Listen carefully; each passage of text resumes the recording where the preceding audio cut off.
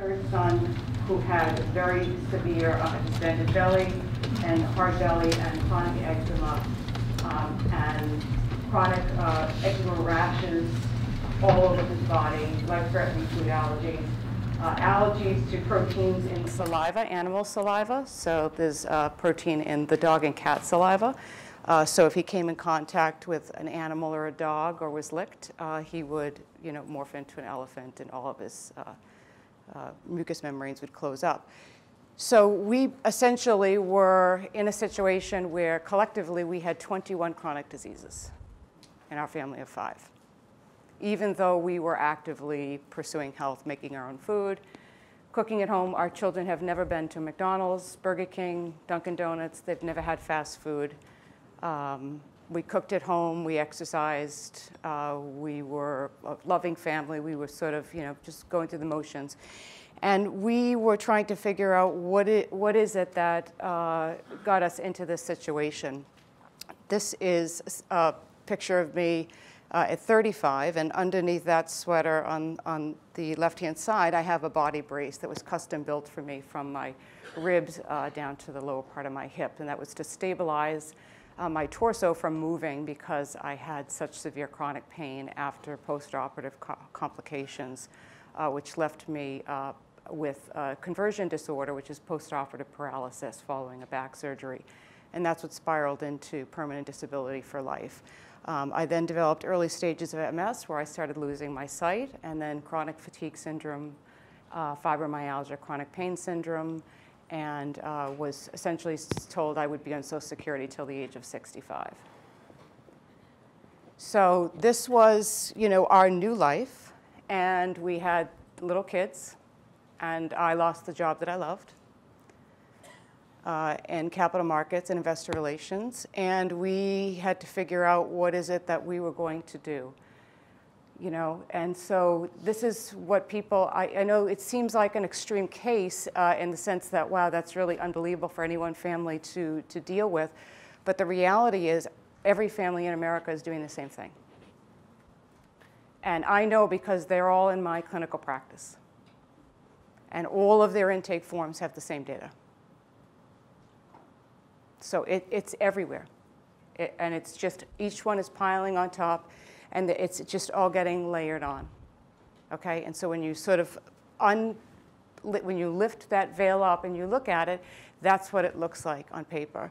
So this is us coming out the other end, and this is the children. And so what I really want to talk about, because really I'm fast forwarding, I'm taking a very complex situation, okay, that happened over 10 years.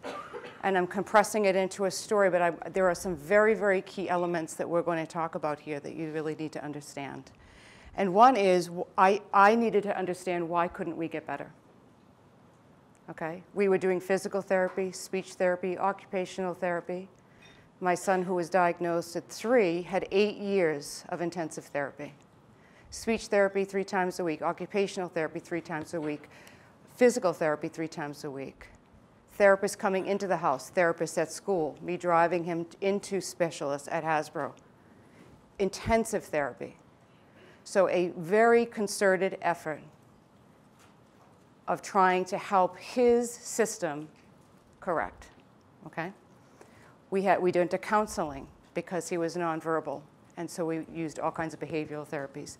We tried supplementation, exercise, gluten-free diets, dairy-free diets. We removed processed sugars, all the food dyes. We did massage therapy, hydrotherapy, cranial psychotherapy, acupuncture, meditation, music therapy. There wasn't a therapy that we didn't try. We tried everything. We're open to anything. So what was it that prevented us from having full resolution? And that was we got better and we were happy. We loved each other. He was very happy. But we were actively managing chronic disease using lots of therapies and interventions as a full-time job. So I, as a full-time job, had to go to therapy all week. I had to take him to therapy all week. I had to take care of sick parents. And then I had to take care of other children at the same time, and then ask for help and have people come over and help us in a body brace on narcotics. And so this was a very profound thing that I had to cope with of how is it that, what was getting in the way. And this was ultimately what we ended up figuring out, was that the chronic, very low exposure of glyphosate in our diet created just enough of a burden on the body that prohibited the connection for those therapies to take effect permanently. In other words, just enough to keep a lot of that cellular membrane and the interconnections in the body from essentially damage the body, just enough. And I say low level because we weren't, eating tons and tons of food, that it was just enough of a chronic level, a chronic exposure. A little canola oil in the gluten-free pizza that was in the freezer that we had occasionally. It was sort of tucked in the crackers in the cupboard in the foods. And then, it damaged the microbial allies that we had missing now in the gut microbiome. So we couldn't get the nutrients into our cells. And therefore, we were missing the building blocks to repair restoration. So we were doing all of that work, right? Physical therapy, occupational therapy, speech therapy. We could get a sound in isolation, but we couldn't get it to translate to conversation in real life. So we could get the body to make a sound. We could get physical therapy. I could get a certain movement in isolation. So if I was using my walker and I had this a gait, it looked like I had a stroke. So I would use my walker and I would sort of drag my torso behind me. But I could go to physical therapy and the physical therapist would work with me and I could get to a particular point where I could get a certain movement, but it wouldn't translate to normal walking. So the body had some capacity to do certain things in isolation, but we couldn't get full engagement of the body to do other things. There was no carryover, no connection of the network. And it was this system, the microbial system, that was prohibiting that full-on healing to happen. So when we talk about this, and I know you've heard about it all weekend, what I'm really saying is that I was thinking that I was human, right? And that our bodies had failed us, that my body had failed me, that I had worked too hard, I had a high-stress career, I was putting in 12 hours a day, and my body had just failed me. But really, I had failed to recognize that I was the host to a microbial and ecological community that I had failed. And so when I realized that that's ultimately what my job was, to serve as a better host, and that I was, in fact, not human, but an ecosystem, and I switched my attention to serving that purpose, I was able to do that. So when it comes to looking at disease, we have to think about it really is the terrain, the underlying condition.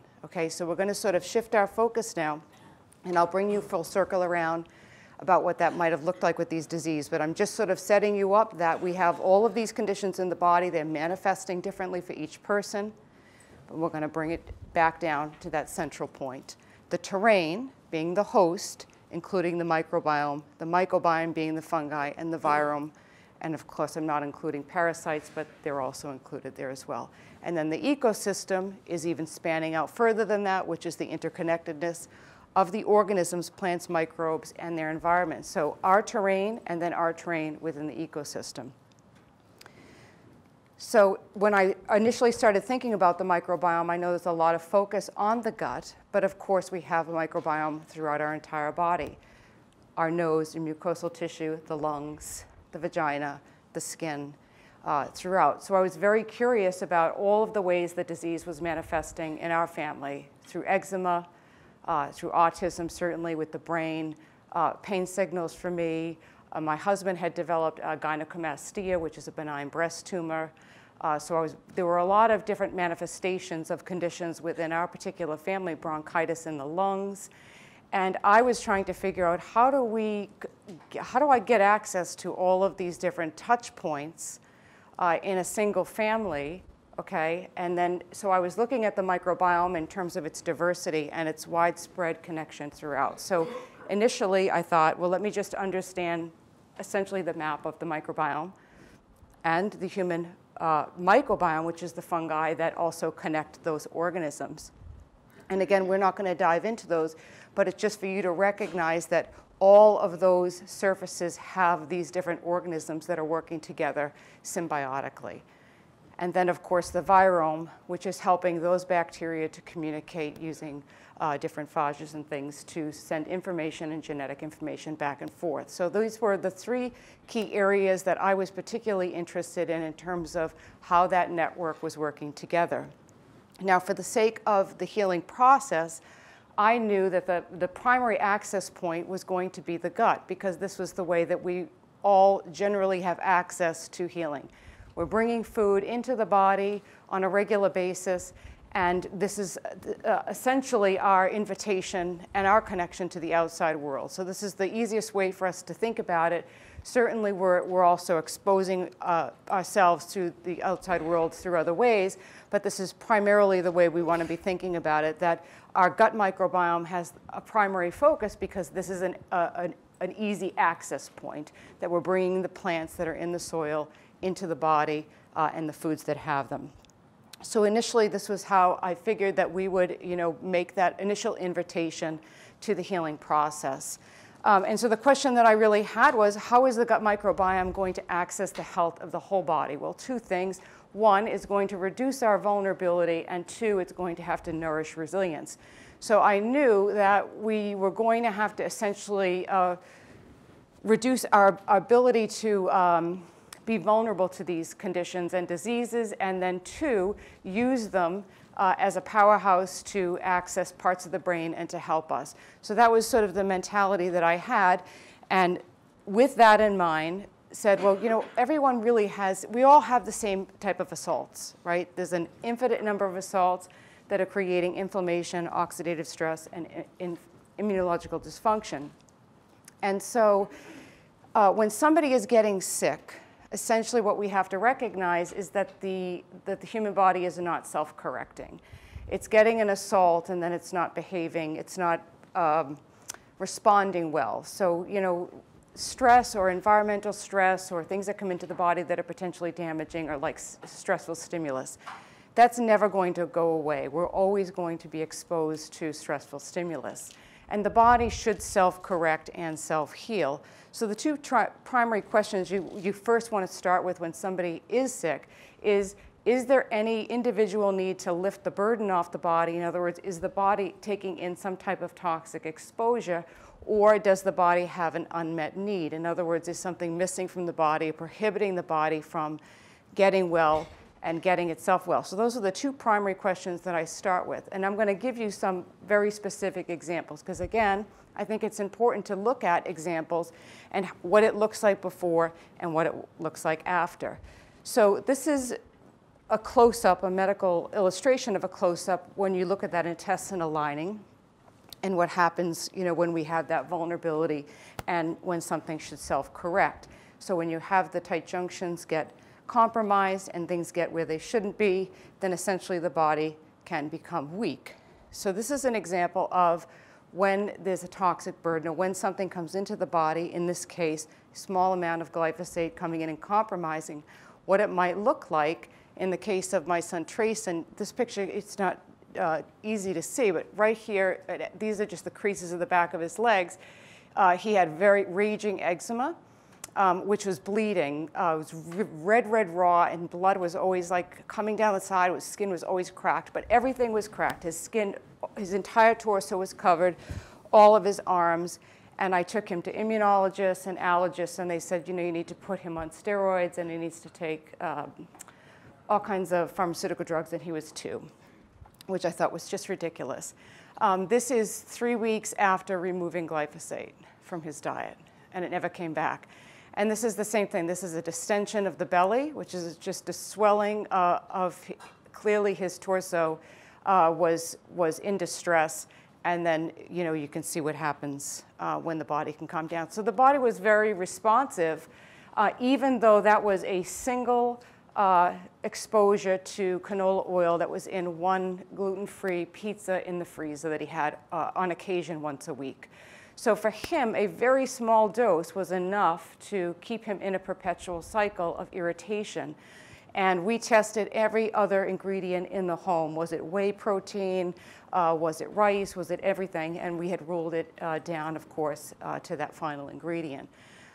This is another specific example of my son, Stephen, who had apraxia. Is anybody familiar with apraxia? Apraxia is, you can have apraxia of the mouth, or you can have apraxia of the body.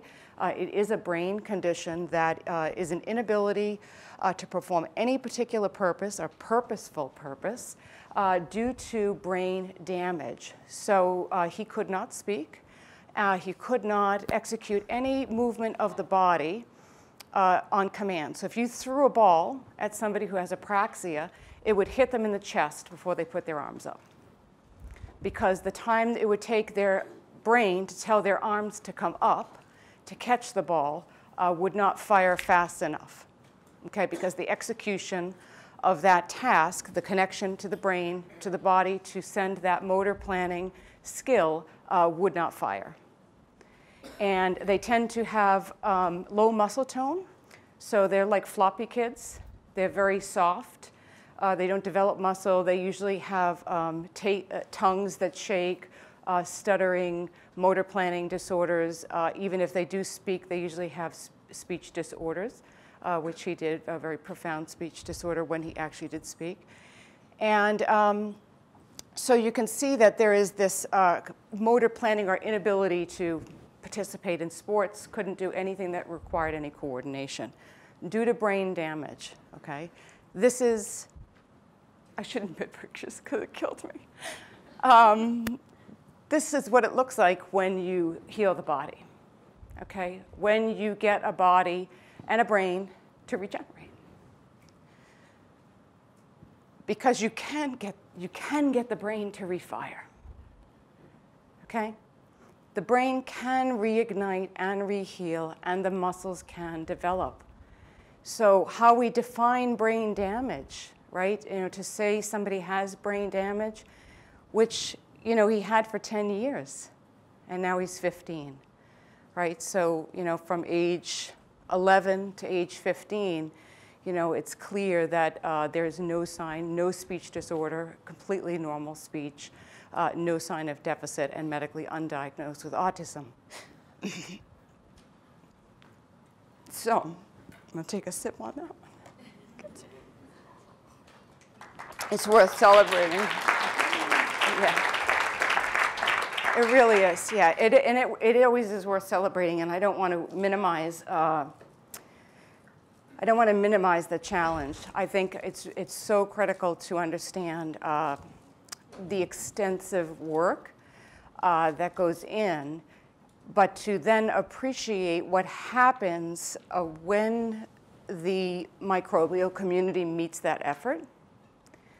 Because I think that's sort of the underappreciated aspect of it, and what we're missing certainly in the clinical world is that when we have a good microbial environment and the ecology is there, then the children or the patients or individuals are benefiting from the therapy.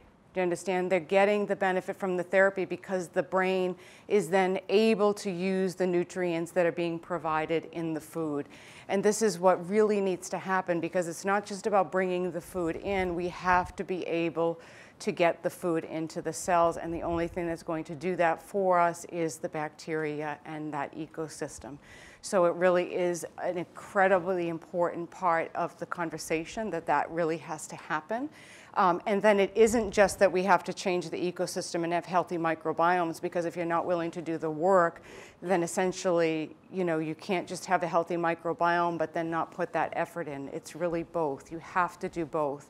So when somebody has had an illness or somebody is trying to come back from an illness, they really do have to do that other piece. They have to be willing to put in the effort and give that information back so that the microbes can make that assist for you. It's a two-part piece. And I cannot stress that enough.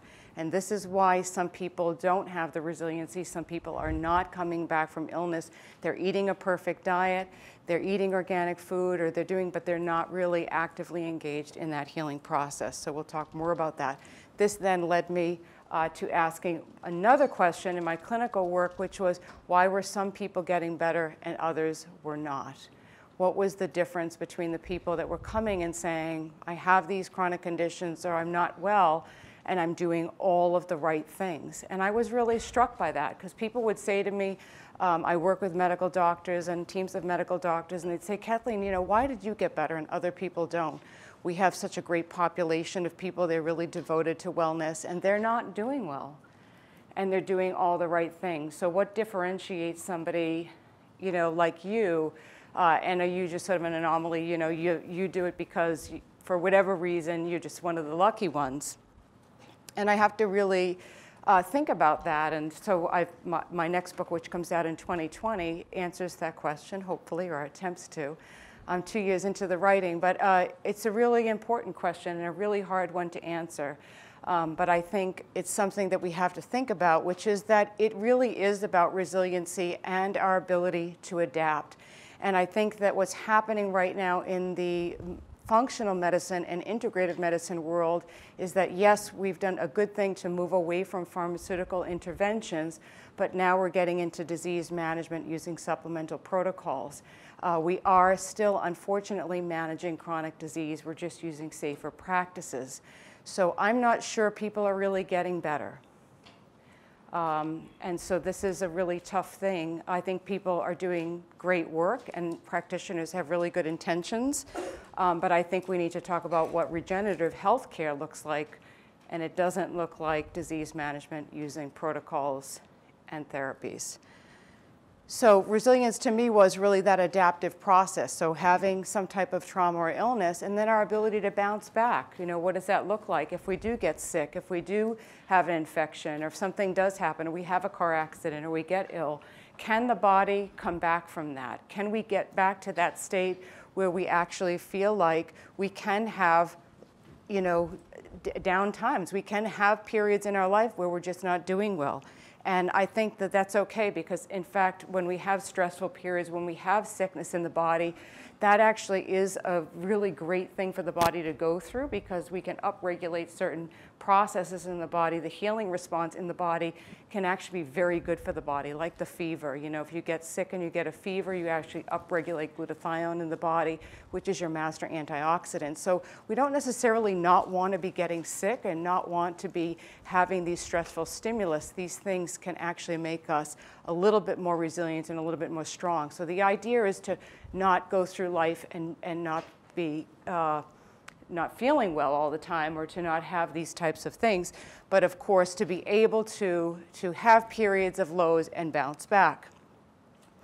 So this led me to what I am writing about now, which is resilience, and looking at these three areas: our beliefs, behaviors, and bacteria, because I really feel that our belief system, and not affirmations, but how we really view health, essentially is our thoughts, and that is really driving the consistency of our behaviors and our daily habits, which ultimately drives the ecosystem of your inner terrain.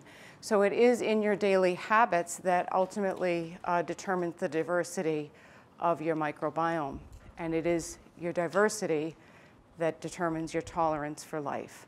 So when you have a diverse microbiome, you have a tolerance for all things in life. Your tolerance, you know, for exposures, environmental exposures, and certainly for other types of microbial exposures. So this was the loop that I really began to write about, and I feel that, you know, in order for us to heal, we really have to return to that state of innate capacity to heal and start getting back there. So I'm not that, I don't want people to misunderstand that I'm anti anything, quite frankly. I'm not anti-supplements, I'm not anti-acute care, I'm not anti-anything. I just really feel strongly that you need to be using any and all of those systems to your benefit. You have to choose when they're appropriate. You have to know how to integrate them into your life, and you have to know when they're appropriate. You cannot be relying on other practitioners or other people to dictate what it is that you need for yourself. So this is part of that belief system, and I thought, well, you know, these sort of lay that foundation, and we need to have a more global view of what it is, what are those beliefs. And so it sort of came down to these 6 overarching areas that may seem abstract, but they're pretty complex. The first one was values, and I'm not going to dig into them. They're probably too deep for us to get into today. Then we'll all start crying again. It won't be pretty. But I'll just say this, that in terms of values, and these are the things that showed up consistently over and over again, certainly in my clinical practice, but even all over the world, you know, when I'm speaking with large audiences, these are the things that always come up, and certainly was true for our family as well. The first one is values, and this is about congruence. A lot of people think that they're living in congruence, but congruence, you know, being, in other words, living true to your values. And I'm going to give you a very specific example of where this actually doesn't show up. So when you have somebody that's sick in a household, what often happens, whether it's yourself or somebody you care for, people will often put that individual on a specialized diet or a plan to get well in an attempt to help them get better, while everyone else in the family continues to do their own thing. That is living in conflict. What you're doing is you're not living a congruent life, because what you're doing is you're saying you're ill and you need to go on a specialized diet because you have an illness. And we're over here disease managing. We're going to call it disease-free, because if they're under the illusion they're disease-free when they're not, because if you can find somebody that's disease-free, you can bring them to me, because I'd like to meet them. And essentially, you've already right there created a problem, because you've disconnected the family. You've created somebody who's sick by themselves to fix themselves, and the rest of the family is sort of doing their own thing, and we've separated the unit. So to really master congruence, what you do is you use the person who is ill as a collective call to action. In other words, they are the canary, they are that person that is going to change the way you live. You are going to say, we all value health. Everybody here is important. And this is we are going to do this together forever. Not for a month, not starting January 1st. We're going to do it forever. What is important to us? What do we value? And then what does that look like in our life, on our plate, in our hearts? And then how do we live that? And what happens when you do that is that the microbial community of every single member of that family shifts. And then you start swapping microbes with people that are actually healthy. Because when you change the diet of one person who's sick in a family, and their microbes are trying to change, but everybody else in that family has not changed their diet, they keep giving them back shitty microbes. That's what happens. So I would run microbial testing on family members of children, let's say, on the spectrum. And we would change their diet. And we would get them to be in a better position. And they would have constant regression. And then I would say, let me see Dad's DNA. I want to see his microbes. And he would be covered in all kinds of pathogenic microbes that he was then swapping back and forth with his vulnerable child. Now, how am I supposed to permanently change the microbiome of a vulnerable child when 4 of the members of the family are infested with disgusting pathogenic microbes because they eat disgusting processed garbage? Right? I mean, seriously, people. We got to help each other out here. This is what I'm saying. And when I stopped treating my illness and my son's illness and realized that, no, we were, in essence, all not doing well, and we just said, this is unbelievable, like we have to all do this together, we really have to own this, I really think that the reason why Stephen's recovery was so profound was because we pulled him over the finish line. We want to think about these microbial metabolites as a way that they heal the body. They're also using secondary bile acids and short-chain fatty acids as a way to support our healing process. They're also making essential brain chemicals, so producing the neurotransmitters that make us feel good: serotonin, GABA, histamine, norepinephrine, and dopamine. So again, we want to be thinking about the fact that when we are thinking about restoring our health and thinking about honoring those microbial allies through our daily life, that essentially we are really building in that pharmacy within the gut. We cannot honor our microbial allies if we're abusing them and essentially getting rid of them with antibiotic use. So the risks are huge. The average child in the US by the age of 18 has received 10 to 20 courses of antibiotics. So this is a very difficult thing because we know that once the decision is made, of course, to wipe out the microbiome, then it's a very difficult thing for us to reestablish. But I think we need to really be careful about decisions on taking antibiotics, and then, of course, recognizing that glyphosate is an antibiotic.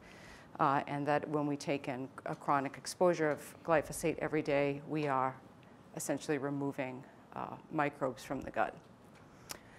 Feeding our microbes, prebiotics and probiotics. So I am a big fan of using real food to re-inoculate the microbiome. They need both food to eat and they need the microbes that are living on the food. So kiwi actually has microbes on the skin. So we usually just eat the entire kiwi. We don't take the skin off. So that's where all of the bacteria are living. And they actually are making now prebiotic and probiotic foods out of kiwi. So you'll often see supplements that are made from the very foods that we could be consuming. So it's often better, if you can, to consume the products, the whole foods instead of a capsule. And then feeding your own microbe a very diverse diet. So giving them all of those rich fibers is critically important so that they can grow and produce short-chain fatty acids, which then produce mucosal tissue and mucosal secretions to heal the gut lining. So these are just a small sampling, but for you to just reflect on the fact that you literally have to feed the microbes living in the gut. Intermittent silence is another behavior that I think people need to execute, and I'm relating it back to the gut in this particular instance. I know intermittent fasting is very popular. I call it intermittent silence because we also need mental silence, and people just need to stop. They need to stop with the phones, and they need to stop with all the stimulus and the TV and all of the input coming in, and that includes food. So we have so much coming into our bodies that we are not creating periods of silence. And there are certain things that are happening when the body is in a dormant and relaxed state. And that includes cross-feeding. So the bacteria are also cross-feeding and communicating with each other. There are certain types of bacteria that don't even use up inulin-rich polysaccharides. They actually feed off of each other's byproduct. And so they're cross-feeding with each other only in the absence of food. So if you are shoveling food down all the time, you are not allowing for the proper space for that to take place. So these exopolysaccharides, or EPS, are really this cross-feeding is taking place during a time when there isn't food present. So we really want to create this, allow the symbiotic relationship to happen amongst the bacteria, but you also want to create silence in your life, moments of silence. So it's really a two-part message there, that we don't want to be stimulating our central nervous system with data and information and technology all of the time, but we also want to be creating these intermittent silence and periods of rest for our digestive system. We also see this with people who have fungal overgrowth in the small intestine. That can be often a sign that people are just grazing a lot and they never really allow time and space for bile acids to get released that actually flush like a detergent up in the higher part of the digestive system. So we actually have normal secretions and things that take place in between meals that will sort of cleanse the small intestine and keep it clean and keep a lot of fungus out.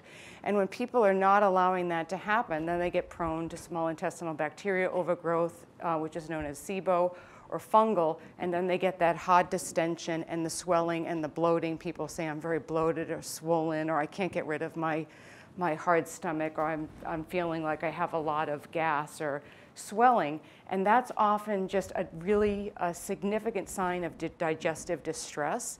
So we then have to really look at, rather than trying to say, oh, you need to take digestive enzymes, or you need to you need supplements, or you need to take probiotics. So this is our tendency, right, to just jump right in there and start throwing all of these things to fix it, is to sort of look at what is the behavior and lifestyle that allowed that to happen, created that imbalance, and then let the body actually correct that. And there can sometimes be very slight modulations. We can incorporate bitters back into the diet to upregulate hydrochloric acid, create a little bit of an acidic environment, and create some stimulus for that digestive acid to stimulate the stomach, and then have some bile acids released. So we really want to think very specifically about the mechanics of the body and the natural systems that take place before we start rushing in to correct and overfix something and then lead to a problem. Save that, so I'll get back to it.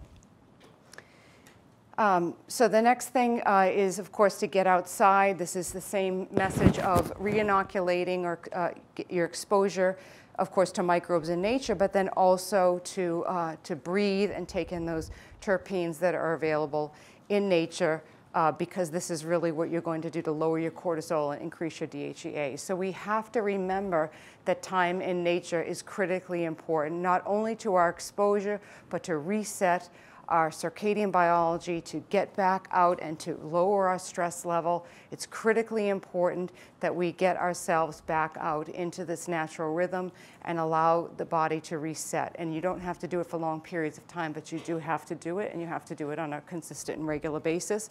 So incorporating that in your life whenever possible. The third phase is bacteria. And so these were some of the lessons that I learned from the microbial community, which I thought was really interesting, because of course we could talk about the microbes and all of the fascinating information. There's an incredible amount of literature on the microbiome, which I think is always so fascinating. But I was more interested in what are the lessons that they have to teach us, because again, I'm a systems thinker, and I think that we have to sort of learn, from them. In terms of human health. And the first one was partnership, and that together is better. Now, we certainly know that in humans that we really do operate better together, because here we are at this incredible conference learning from each other, and being together and learning together is really powerful. But the microbes seem to have the same relationship. So this is an example of sinus bacteria that apparently seems to be in check when they operate together. So this was a particular study where they looked at patients who had sinusitis, and they had a very specific skin bacteria in the nose versus the healthy subjects. So the healthy subjects had another type of bacteria, a lactobacillus bacteria. And what they did was they found that the people who had sinusitis had this skin bacteria, although other healthy subjects also have it. So it's not just the presence of that bacteria, but it seemed to be an abundance of it in patients who were prone, and they were undergoing sinusitis surgery, okay? So then they took that bacteria, the skin bacteria, and they inserted it into mice. And in fact, they got sinusitis. And then they took the other bacteria, which is lactobacillus, I think it's Sacchi, and they put that into the mice, and they did not get sinusitis. And then they put them both together, and they did not get sinusitis, which means the lactobacillus Sacchi controlled the skin bacteria. So the combination of those two bacteria together meant that one bacteria was, in essence, keeping the other one in check and in control.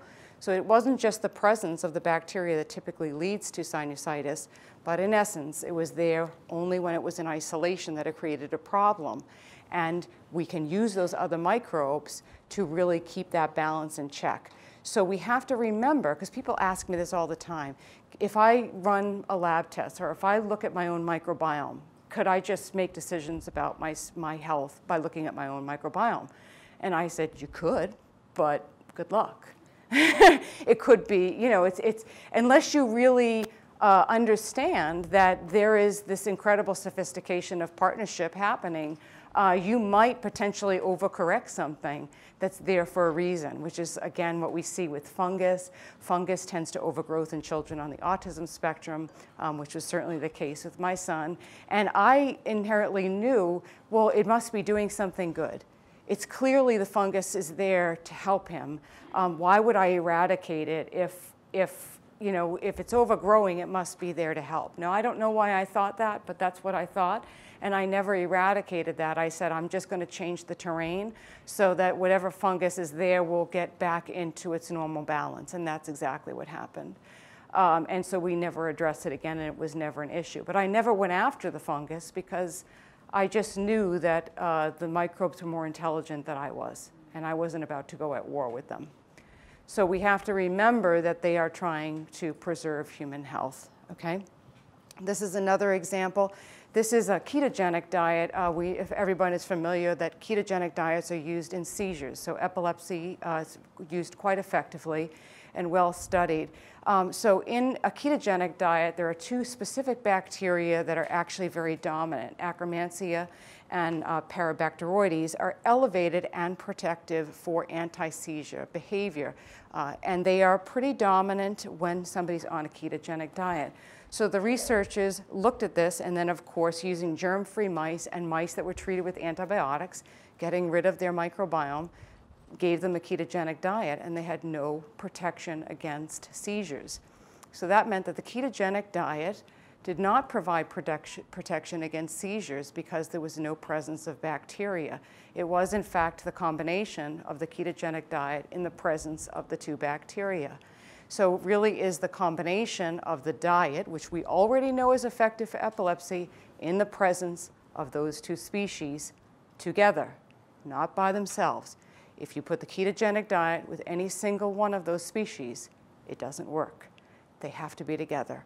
So there is this partnership that they work together to create a protection for the brain. And so it's such an important message, and then it makes you think even again, if you have somebody who's using a ketogenic diet, which then creates an abundance of these two bacteria, and then you treat them with antibiotics, let's say for an ear infection, and you wipe out their microbiome, right? And let's say you get rid of those two species, do you increase their risk for a seizure? Right? But would you know that? Would their doctor know that? Probably not. And so there's some really important things for us to think about, that these microbes are really providing this incredible protection for us. And do we understand when we're vulnerable? And what is creating that vulnerability? Would we then say the ketogenic diet didn't work, or the diet was not effective, or it was something else? And so we really want to be more thoughtful about what it is that's creating that protection and understanding, that self-knowledge, that understanding that relationship. Okay, so it's just a really interesting thought.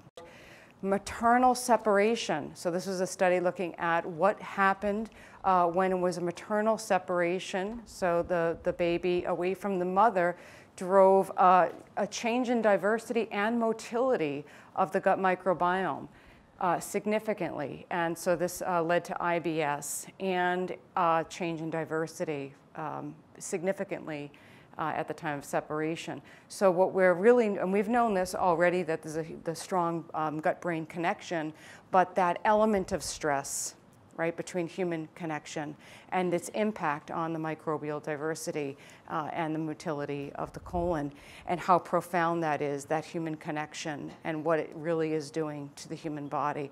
And so again, it reminds us of just how profound, right, that the microbes are reacting to all of our choices and to our lifestyle. Missing microbes is another example. Prevotella is a particular strain that is actually they looked at in the autistic community, and it tends to be very low. And we know that Prevotella is a particular species that really keeps those tight junctions in the intestine tight, and it's one of those early species. So again, that would beg the question, are we, if we're low in that particular species, are we having some vulnerability and some compromised intestinal permeability that makes the brain then vulnerable? And then the Prevotella species is very dominant in certain populations in Africa where they're eating a lot of fiber, rich carbohydrate fiber, and it's lower in certain types of diets that are more dominant in protein, so they tend to be rich in Bacteroides bacteria. So again, this isn't going to be true for everybody, but we know that if we want to have an abundance of that particular species, which might be lower in the vulnerable population, in order for us to grow that, we would want to increase fiber. And same thing with Bacteroides fragilis. This modulates the immune system and can prevent excess inflammation, so we can, use that kind of information to help with certain types of inflammatory conditions and help modulate that kind of behavior when there's already systemic inflammation in the body. So with that in mind, I want to leave time for question and answers, but I wanted to touch on the fact that with this in mind and thinking about resiliency, I again was sort of left with this question of, where are we going in the field of health, and what am I seeing in my clinical practice, and what am I seeing in the population? And I just still feel like, it's still very focused on disease pathology, and I still feel like we're doing so many great things and we're heading in the right direction, but I still feel like we're managing chronic disease, and I still feel like we're troubleshooting, and we're not spanning out, and we need to move faster because there's too much illness and it's too widespread. And what's also happening is we're still treating individual patients one at a time, and we're not teaching enough people so that they can then pass it down to the next generation. So if people don't have enough of the right data, so if you're just treating each individual person, then they get well enough, but they don't have enough, they don't have the right kind of data to then teach their next generation or their children. So they're not fully understanding what it is, they're not understanding the model. And so that's the part that really bothers me, because I feel like, for me, I could really teach my children. I broke the cycle by saying, I watched my mother die of cerebellum ataxia, which is essentially the cerebellum shutting down, which is completely preventable. And due to ignorance of conventional medicine, she is no longer here. And so then, to see the trajectory of our family, I had to break that cycle for my own children and say, I'm going to teach you a different way. And you can do this a different way, and you can start that. And I really think that needs to happen, as opposed to us just continuing to individually select each person. So right now, practitioners have moved away from labeling the disease and forgetting to treat the patient, but now we're sort of focused on treating the patient, and we sometimes forget to treat the ecology of the terrain. And then for the ones that are actually doing that, they're now hyper-focused on managing the terrain and have forgotten to observe the ecology of the environment.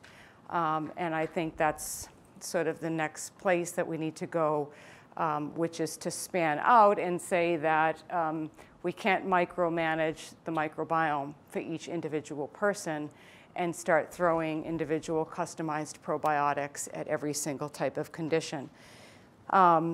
The suppression of symptoms, of course, is profitable. It's a better business model. My ideas are not that profitable. I'll probably go broke with the idea, but nevertheless, I still think the idea of do no harm and is just outdated. We're so beyond that at this point that if we are not teaching people how to regenerate health, then we are doing a huge disservice to humanity. We really have to look at lifestyle medicine plus the regenerative approach. So that really has my attention now, which I feel like is beyond mediating symptoms and really addresses a shift in a body-wide healing. And it's teaching people what it means to do restorative health, how the body can regenerate, how to shift their microbial community inside, and then use those foods to really harness the healing process. I am a living example, but I've seen it replicated many, many times. It can be done. It should be done. It's something that people can and should be executing on a regular basis, and they can teach it and model it for their own community and their own family. I always tell people the onset of disease is happening long before you ever see the symptoms. So we can't really be talking about prevention anymore. Prevention is a joke. I mean, prevention is, you know, by the time people are motivated to do prevention, they're already in a disease pathology. Nobody is motivated by prevention. Nobody. It's just, it's not even on the, it's just is not something people can talk about, okay? Because the only people that are motivated to change their health are sick people, right?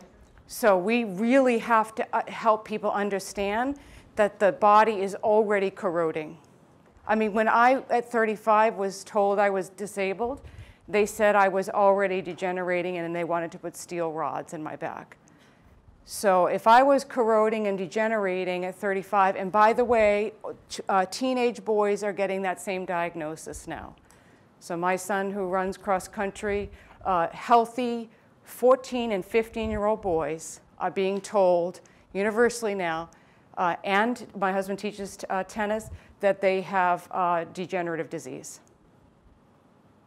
And that's what's being recommended. They're getting steroid shots.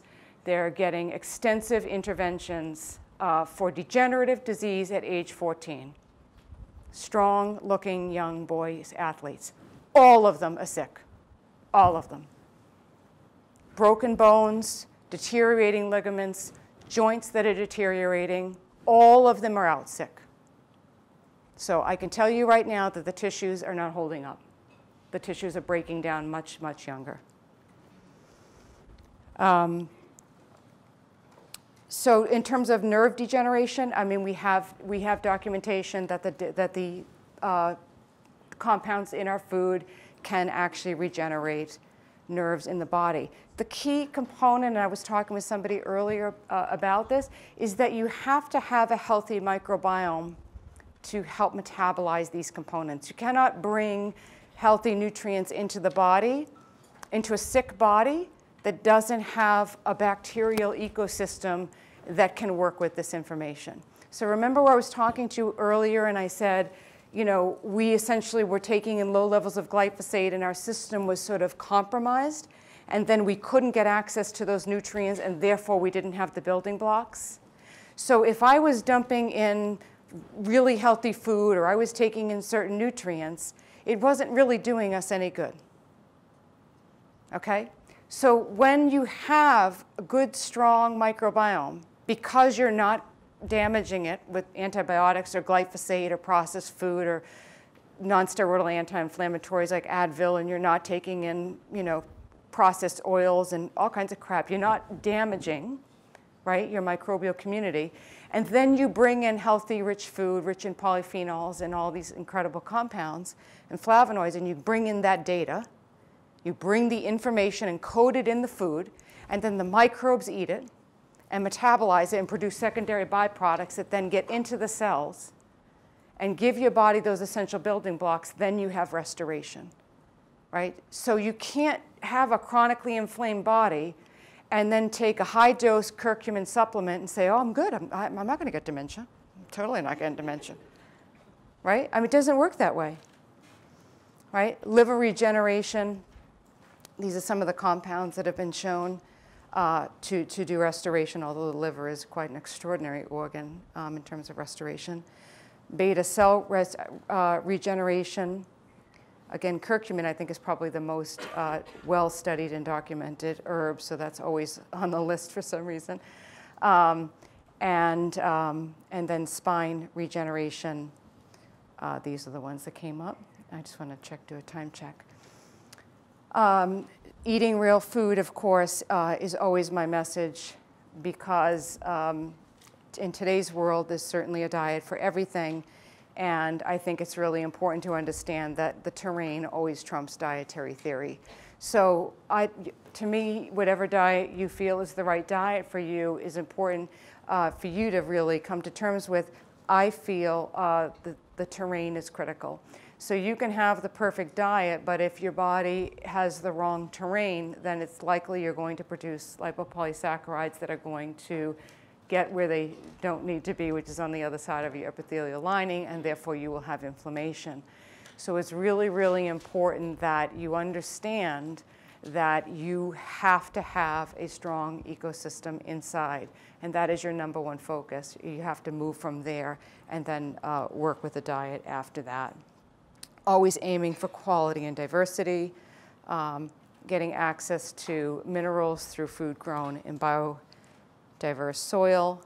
I'm not going to go through these foods. I always have examples of foods that are commonly available in our grocery store, and the reason for that is because I don't want people to feel like they have to use foods that are complex or hard to get to, or that there's something very special about certain types of nutrients.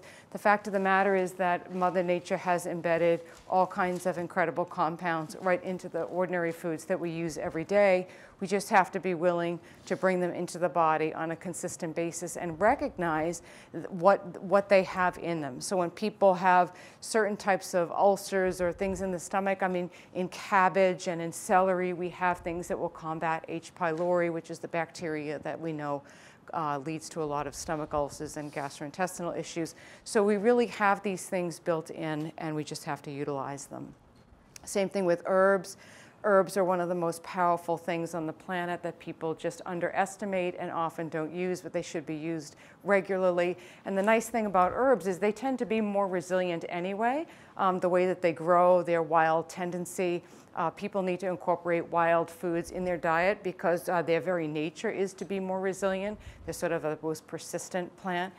So we sort of take on those characteristics when we bring them into the body. So to the extent where you can do that, I highly recommend that.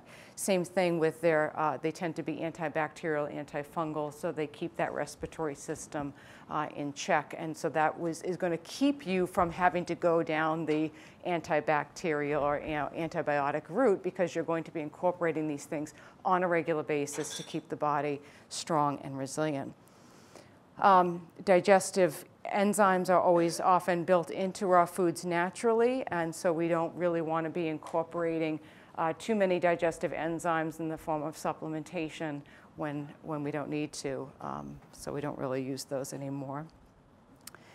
Turmeric, we talked about a little bit, but of course, using the whole root if you can. Same thing with wild blueberries, anything wild you can get. And then spices, preventing, using spices, of course, is very powerful too. Turmeric, pepper, clove, ginger.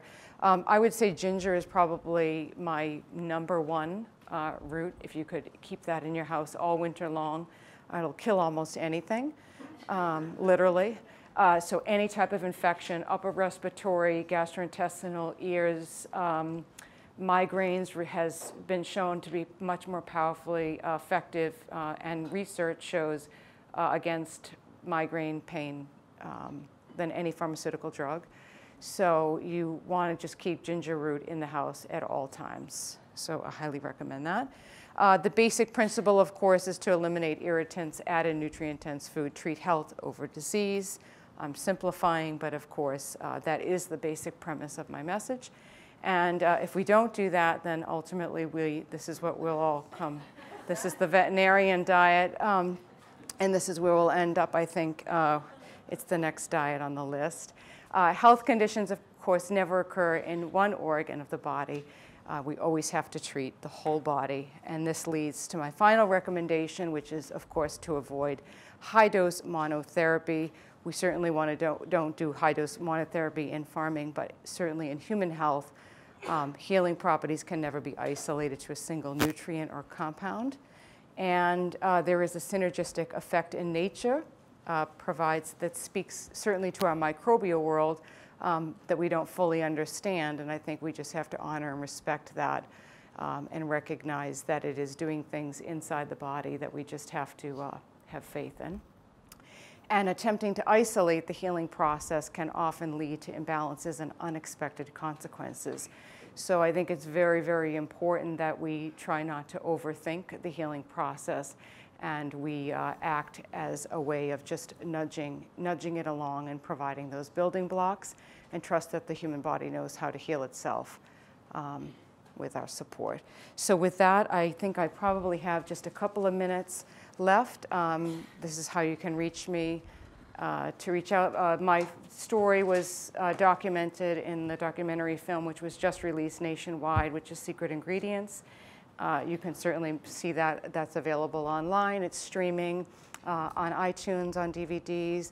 So you see a little bit more detail into our story and our family story, as well as many of my clients are in the film with other issues like fertility and digestive issues and other types of things. So certainly it's a nice way to share that with your family and friends if you want to open up that conversation and talk about the impact of glyphosate in food and its healing capacity. So that's a really nice way to share the message. Yeah, that's great. Yeah, hi. I was curious, a couple of beneficial bacteria that you mentioned. Unfortunately, I can't remember if there were two in particular. Bacillus or something. One started with an F. Would those be considered probiotics? They can be. I mean, some of them are available in foods, kimchi and sauerkraut and fermented foods, and so certainly you can get them in fermented foods. You know, oftentimes you will find them in a probiotic form. I'm not necessarily a big fan of taking probiotics. We clinically use them very rarely these days for very specific reasons. So for example, Bacteroides, you want to take that? So Bacteroides longum is an example of a particular bacteria that helps upregulate other types of bacteria. So I'm actually a little bit more interested in other types of species of probiotic bacteria that then upregulate and increase bacteria that we're not actually even supplementing. So for example, I'm giving Bacteroides longum, but I'm actually seeing an increased growth in other types of species. So even though what I was saying in that particular example is the Bacteroides fragilis showed to modulate or decrease immunity, the idea wouldn't be then to throw in Bacteroides fragilis in a supplement because most bacteria are pretty transient. They don't survive the stomach acid. Most of them never get to the colon where they belong, and half of them, I mean, almost none of them inoculate. So the research shows that they don't actually inoculate the intestine, and there's really no benefit to taking them. They're not really penetrating and staying. The bigger question there would be, where is it naturally available, and then what foods do Bacteroides fragilis like? So like in the example with the Prevotella, I was interested in terms of autism, what foods help Prevotella grow, like the fibers, right? So you always want to be asking that question, right? And now and then the other thing is that you don't know if you're low in that particular species and why you might be low. So sometimes other bacteria are just crowding it out. So there may be some small amounts of it. Well, there are a lot of different tests. We used different tests for different reasons. I like tests that look at the DNA of the microbiome as well, because I like to look at other immunological markers. Because I think that I like to look at lots of other data. I like to look at viruses, and I like to look at secretory IgA activity, which looks at your first line of defense and to see what your immune system is doing in addition to other things that are happening there. So I think you can never just look at a snapshot of the bacteria. Again, because I've looked at microbiomes of people, and on paper, I would expect them to be very sick, and they're very healthy. And then the people who actually look, it's the opposite, right? So the people on paper that I would expect to be very sick are healthy, and the people that on paper that are very sick are not. Yeah, so it's deceiving, right? It's not the presence of the bacteria as much as what are they doing. How are they behaving, right? what's the presence there, what's the viral activity. What we also see a lot too is that people can have a very complex microbiome, but it's the viral activity in the body that's creating the problem. So they have very active herpetic viruses that are not in check, and so that's creating a bigger problem for them. Yeah, yeah. Kathleen, can you either show the slide again about liver regeneration? Sure. Speak about what's been. Yeah, I'll go back to the liver regeneration, and then I'll take another question. The black, yeah. I heard that babies born through C-section don't get the microbiomes that they normally get through the birth channel. Is that, Yeah. can you comment on that? And did you work with children that have this issue? Yeah, so your question is that true that they're not getting exposed to the? Right, and how would you get that back? Yes. Yeah, so when the babies come down through the microbiome, they're getting their first inoculation. We actually, that's actually not true. The first inoculation is actually happening even in the placenta. So we used to think that the placenta was sterile, and the placenta is actually not sterile. So there is some initial exposure in the placenta. And in fact, the placenta has a similar microbiome to the mouth of the mother. So the microbiome of the mouth, or the species of the mouth, is very comparable to what we see in the placenta in terms of species or type. So That's not such a huge concern.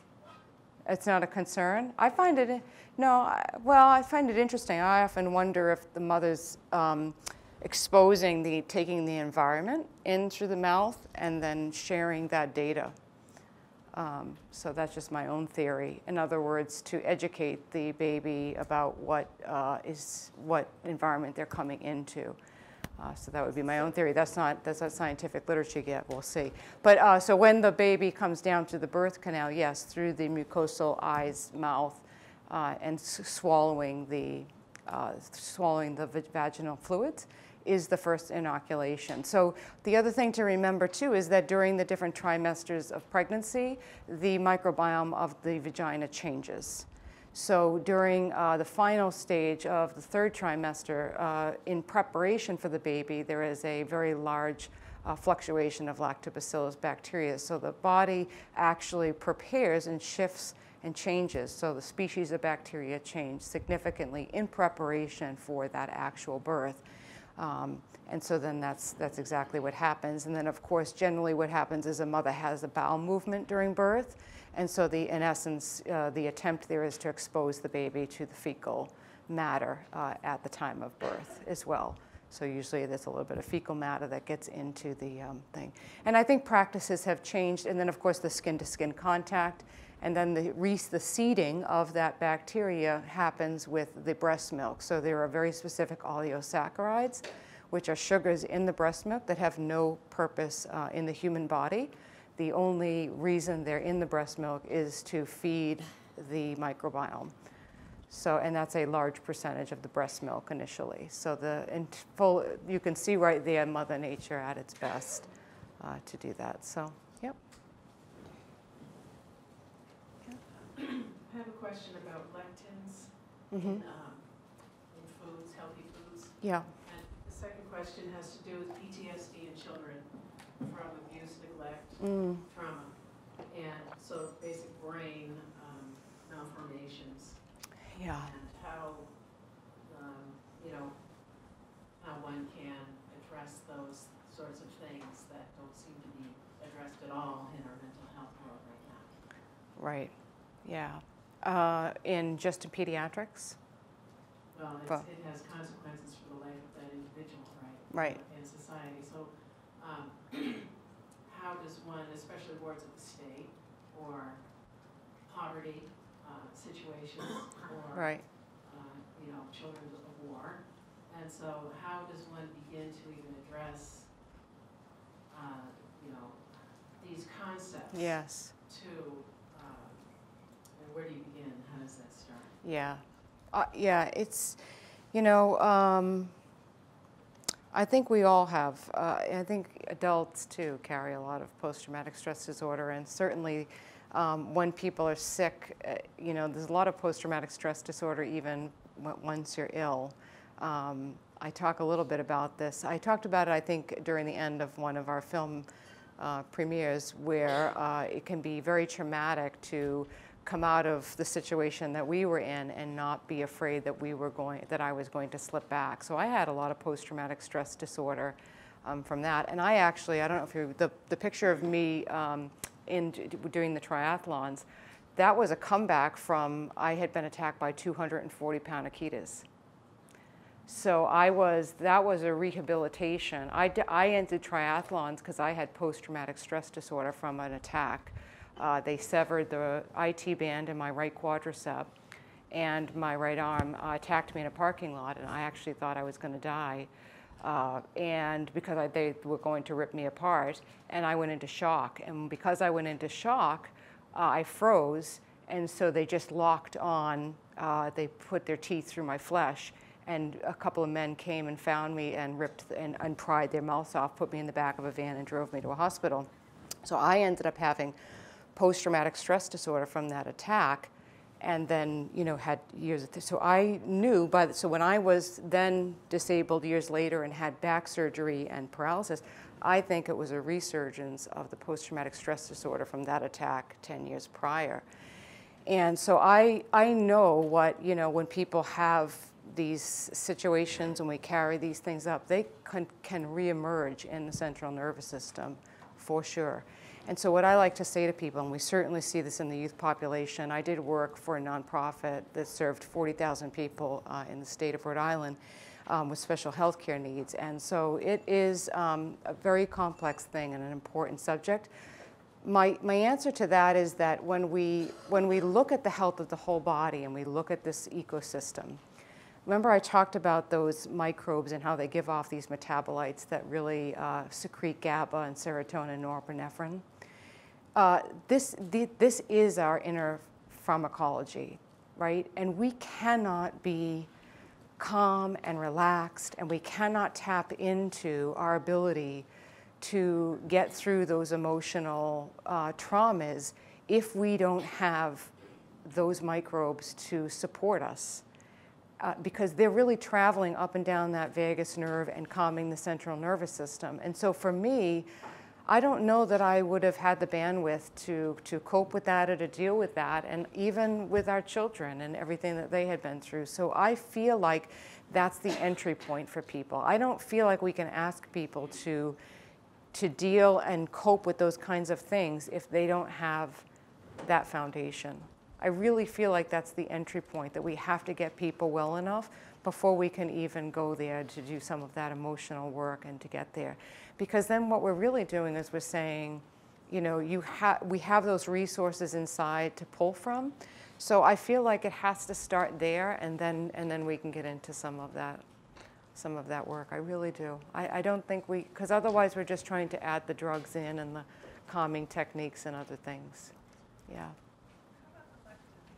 Oh, the lectins. Oh, yeah, the lectins is so popular because it's, you know, of different books. I always get text messages from all my clients when these books come out. I'm like, gag. Okay. Do I think you should be avoiding lectins? Is that the question? Or what's your take on eating healthy foods but not caring about the lectins? Well, the microbes will break down the lectins. So if you are not digesting lectins, you have a weak system. So my suggestion would be not to avoid healthy foods because you can't break down lectins. What are lectins in? All healthy foods. So, I mean, just the basic, like if you just think about, you know, I'm not going to eat potatoes and spinach and, you know, and strawberries and what's that? Beans. And beans and, yeah. Grains. So, I mean, certain grains. Yeah, we can make things more digestible. I think people are more sensitive because we are sick. And our systems are not, I think our systems are reacting to lectins.